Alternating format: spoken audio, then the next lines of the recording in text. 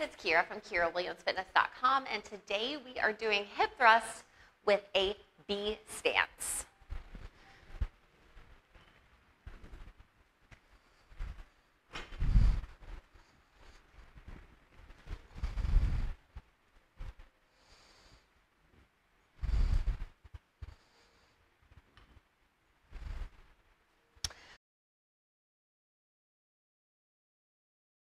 Now we can do these with a barbell, just like I just showed you, and you would come into that position through the way that I just showed you from standing.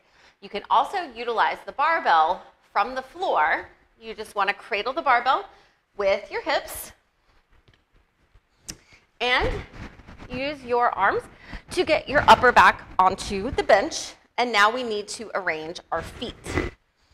For the B stance, rather than having both feet under your knees, we're going to kick one out a little further, make sure that you're on that heel, and then the one that's directly below your knee, you're going to keep that foot flat. We're going to come down and then squeeze the glutes as we reach the top. However many we do with one leg kicked out, we want to make sure that we do the equal amount with the other leg kicked out. That's our barbell variation. Now we can also do these with just our body weight as well as with a dumbbell. I'm going to show you the body weight variation first. When we're here in this end position, we are squeezing our glutes. We don't need to hike our hips way up to the sky. That's just overextending the lower back and probably going to bring some discomfort. So all you need to do is get into this flat position with your torso, squeeze the glutes.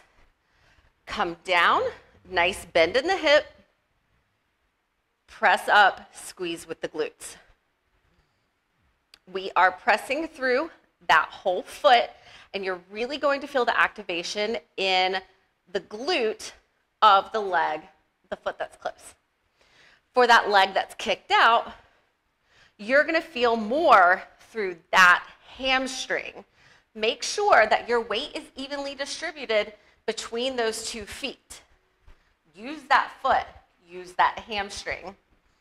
We can also do these with a dumbbell by just setting the dumbbell on our hips.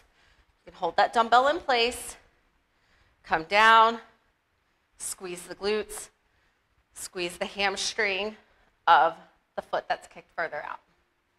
So if you want glute and hamstring strengthening and building exercises like this in your workout program, sign up for online personal training at KyraWilliamsFitness.com.